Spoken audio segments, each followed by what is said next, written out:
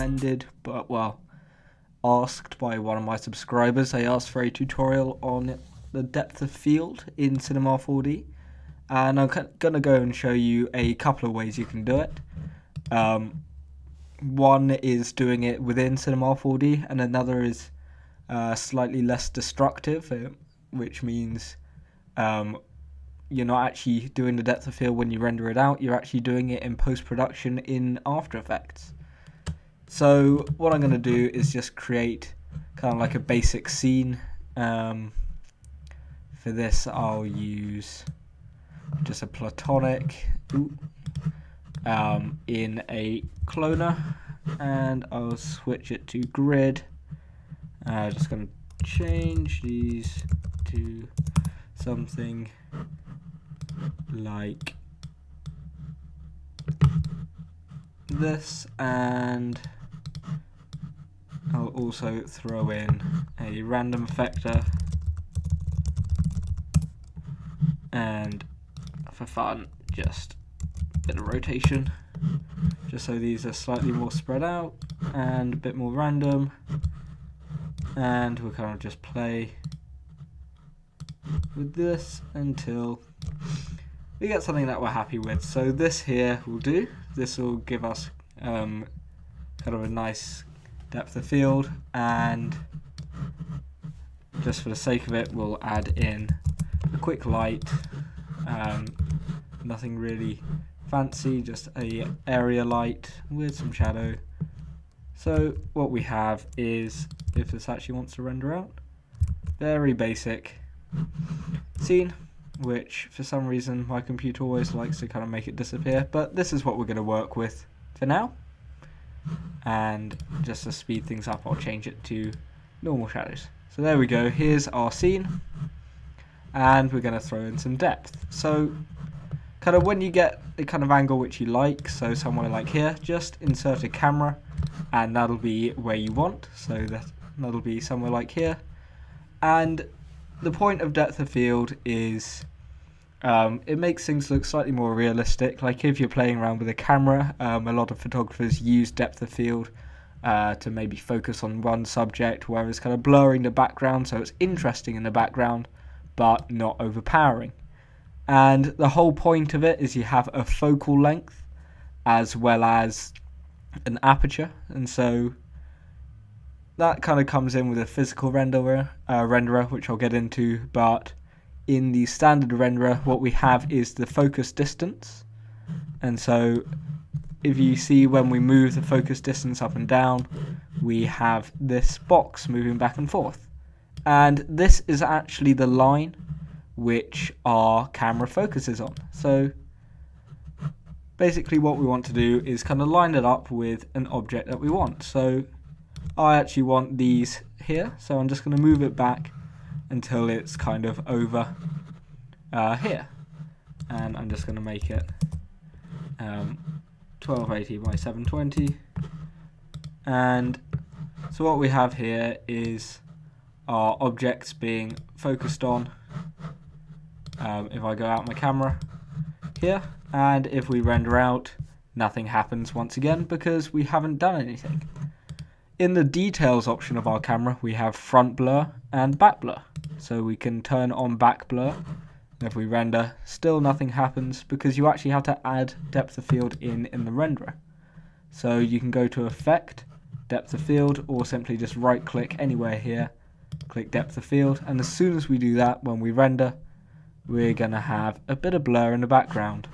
So we could change this up to get something more kind of makes it stand out a bit more, and I'll kind of show you this in the picture viewer just so you actually can see what it looks like.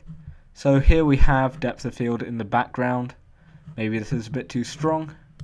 And what you can do is, if you really want to blow this out as well, you can see we have this backline here, which is the end point for our blur. So basically you get a kind of gradient between here and here of how much it blurs. And so if I was to put this right up next to it, what we actually get is something quite harsh straight away.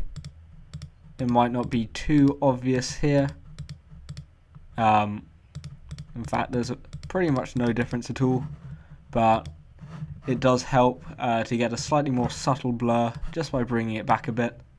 And basically, the higher you have your value here, the higher, well,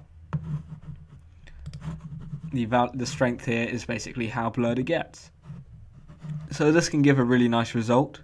Another method is to actually use the physical renderer, but this takes a bit longer. So if we go into the physical attributes of our camera, in fact, first of all, if it's set up perfectly the same and we render out, you can see we have absolutely no depth of field at all. That's because there's not actually a depth option in the physical renderer. Well, a depth effect. And so this depth map rear blur doesn't actually do anything. So what we need to do is go to the physical tab, and when I talked about the aperture, this is kind of what it is, the f-stop on a camera. If you've ever played with one of them, this will kind of look a bit familiar, but your f-stop or aperture is basically how much blur basically you're giving. So f8 is quite a wide aperture, and so no, am I getting this? I haven't done photography in a while. f8, you don't get too much blur because basically the iris of the camera isn't open too much. I think that's right. So it doesn't let too much light in, and so you don't get much kind of, well, it's almost like a pinhole camera in that case, and so I'm trying to work out the actual theory of it now. Basically, it doesn't give you too much depth because it kind of just lets an equal amount of light in, whereas if you have something like f1.8, you got a very wide aperture, so it lets a lot of light in and really blurs out the background, especially the closer the object is. So with an f-stop of 1.8, we can go into our physical tab here and turn on depth of field, and if we render this out now, you get a very slight look at the depth here, but not too much, which I'm quite surprised at. This is meant to give quite realistic depth, but I don't really use it too much, and so you can actually go right down to like f1, and if we try this, so we're getting slightly more blur here in the background, and you can see we're getting something.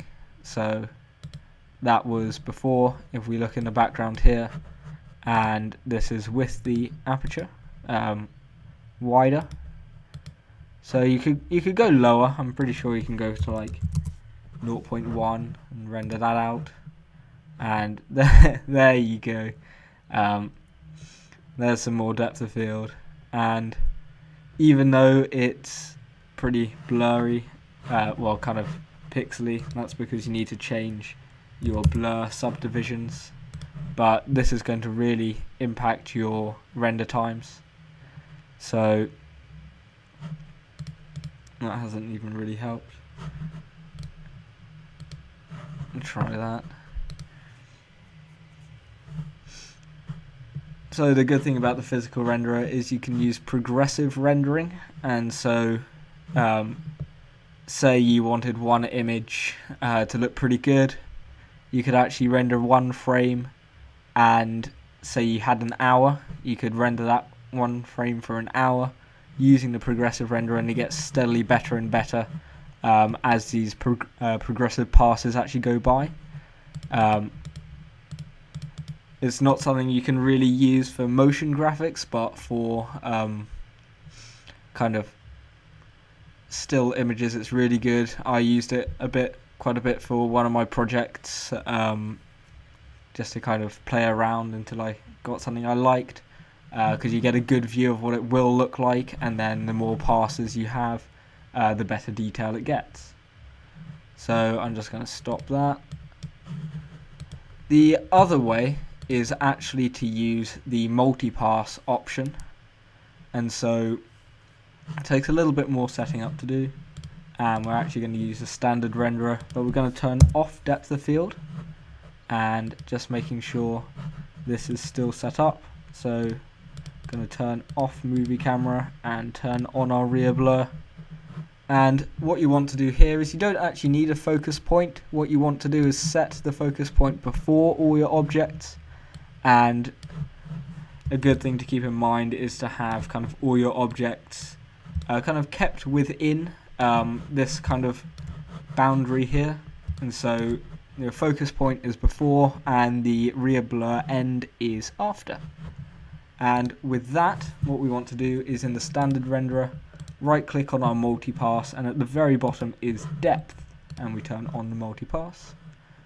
Now under save, I'm just going to save the regular image as a PNG. I'm not going to have alpha channel for now, and we're just going to save this on the desktop under tutorial and test. And you also need to save the MultiPass image as a PNG, and I'm going to save that as depth. And if we just hit render, takes no time at all, and if we go to the layer, you can actually see we have this pretty cool depth pass, which is basically the further the image is back, the lighter it becomes.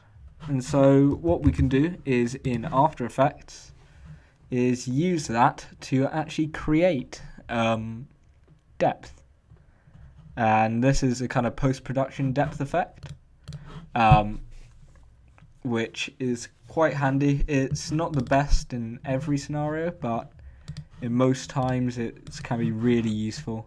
So if we get both of these, and I'm just going to make a new composition with our test image and drag the depth below, and so basically everything's lined up. And if you have a sequence, then in Cinema 4D this will save as a depth sequence of PNGs, and the image will save as an image sequence. So you'll get kind of the same thing, and it'll play through fine.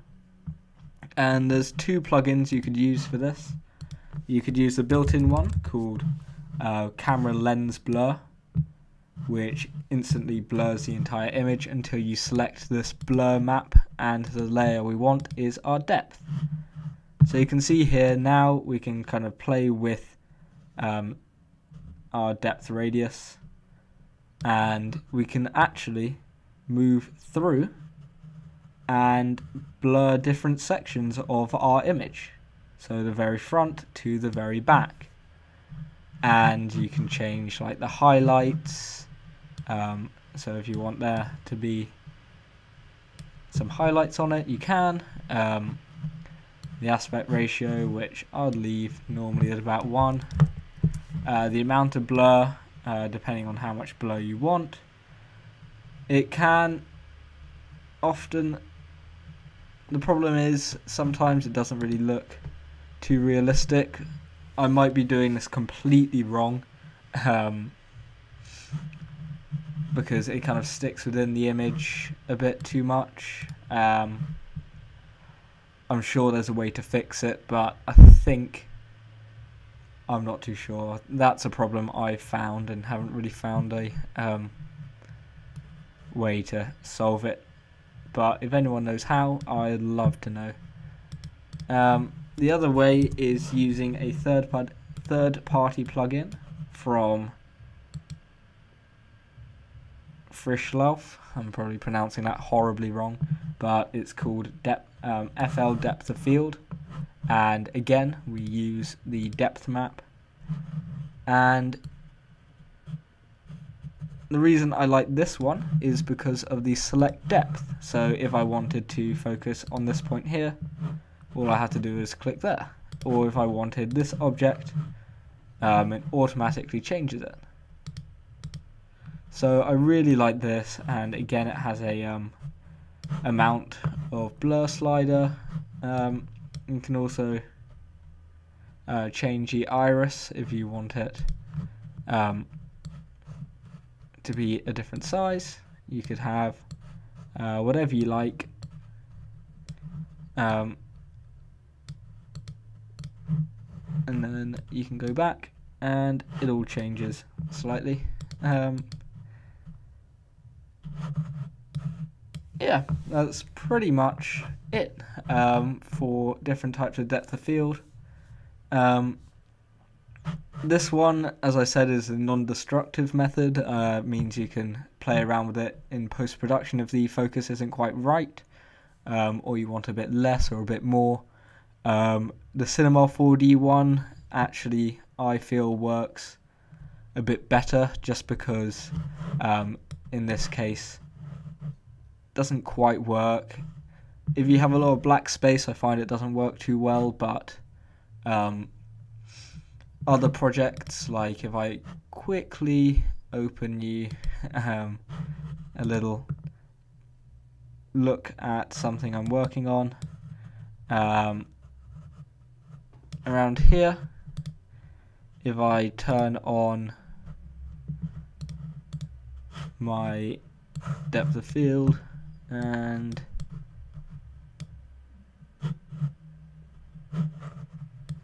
blur it out a bit, in this case it works really nicely.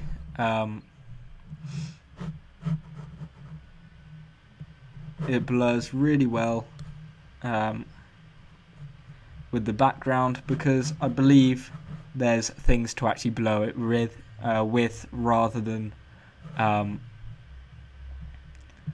it just having to blend with something black, which doesn't really seem to work too well. But as you can see, if I wanted to focus over there, everything becomes out of focus except for there. If I want the text, it works perfectly. So this is a really good way to add the kind of depth of field you might like in post-production. So I hope you've learned something, and I hope it answered the question that my subscriber had. If you do have any more questions, feel free to post them below, and I do read through every comment I get. So if it's something I feel should be answered, I will help you out. So thanks for watching, and I'll catch you later.